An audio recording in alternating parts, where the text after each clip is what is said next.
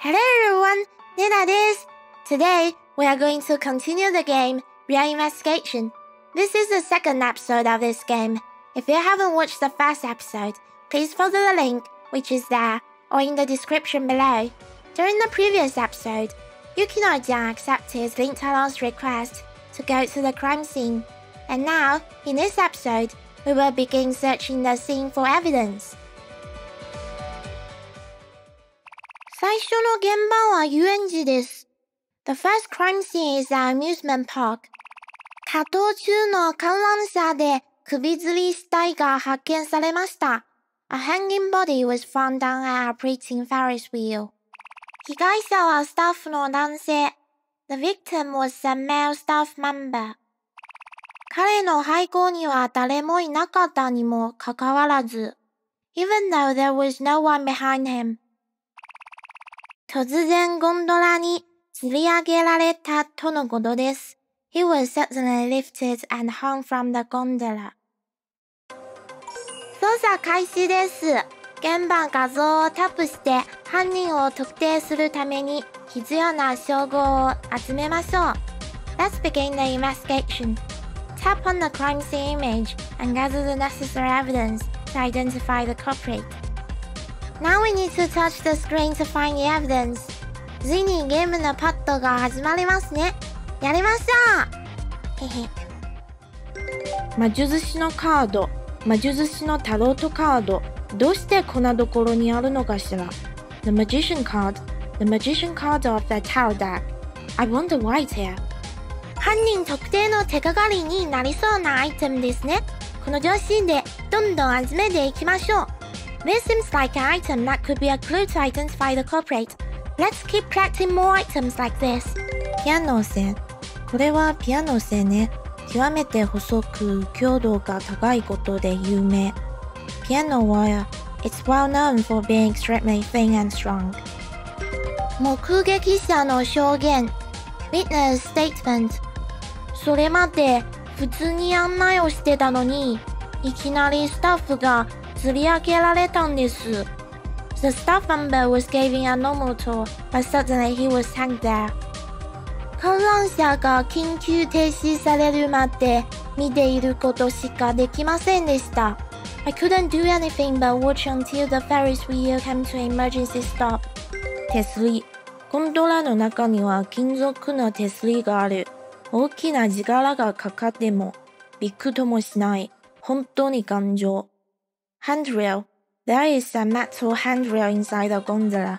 It's so sturdy that it doesn't even budge when subjected to great force. 開いたゴンドラ。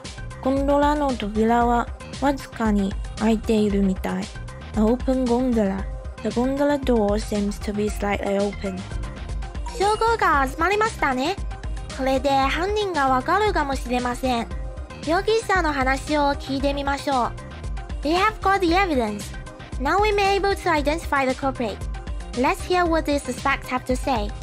犯人の推理へ Let's find the culprit. 集めた手がかりと容疑者の情報をもとに犯人を選びましょう。Let's choose the culprit based on the gathered clues and information about the suspects. もしわからない場合はヒント機能を使うと犯人の特定につながるヒントが見られますよ。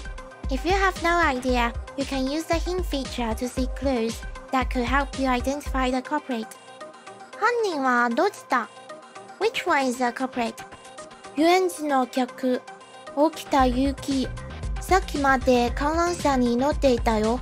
一歩間違えば自分が殺されていたかもしれない。と思うと、ゾッとするね。Amusement park customer. 勇気起きた。I was on the Ferris wheel earlier.It's scary to think that I could have been killed if one thing had gone wrong. 遊園地スタッフ、西園寺エミリ。施設の点検を担当しています。今朝、観覧車をチェックした時は何もなかったと思うですが、犯人はお客様ではないですか Amusement park staff, Emily 西園寺。I'm in charge of the facility inspection.I don't think there was anything wrong when I checked the Ferris wheel this morning. Could the culprit be one of the customers? 犯人を決定しますか？はいはい。Have you decided the culprit? Yep.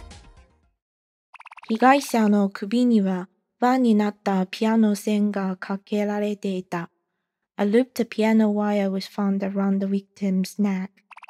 ピアノ線はゴンドラの手すりにつながっている。The piano wire is connected to the handrail of the gondola. 直前に観覧車に乗った人物にしか犯行は不可能だから。Since the crime is only possible for the person who rode the Ferris wheel just before the incident. 犯人はこのゴンドラに乗っていた客ね。The culprit is one of the customers who was in this gondola. 降りるときに輪になった部分をスタッフの首にかけたのよ。When the culprit got off, they put the loop around the staff member's neck. あとは観覧車の地柄で血と首吊り機が完成ってわけ。After that, with the power of the Ferris wheel, the automatic hanging machine was completed. うわ、むごいことをしますね。Oh, that was terrible. タロットカードの意味がわからないわね。I don't understand the meaning of that tarot card. どうしてこんなところに Why is it here? あ、そういえば。Oh, by the way. 昨夜、捜査一課にこんなカードが届いたんです。Last night, the first division received a card like this. 関係ありますかね？ Does it have anything to do with this card? 0番、愚者のカード。Card number 0, the fool. これを見て捜査一課の連中は何も気づかなかったの？ Did the members of the first division not notice anything when they saw this? これは犯行予告よ。愚者のタロットカードの意味は始まり。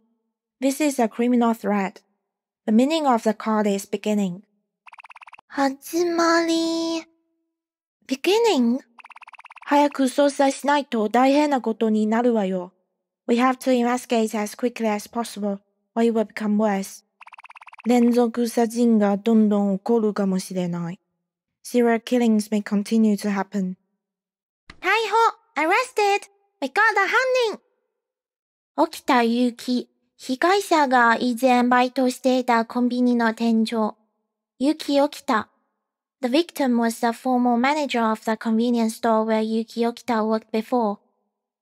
被害者の横領により、店が潰れたことを恨んでいた。He hated the victim because the store had gone bankrupt due to the embezzlement by the victim. The victim was also a bad guy. 被害者も悪い人でしたね。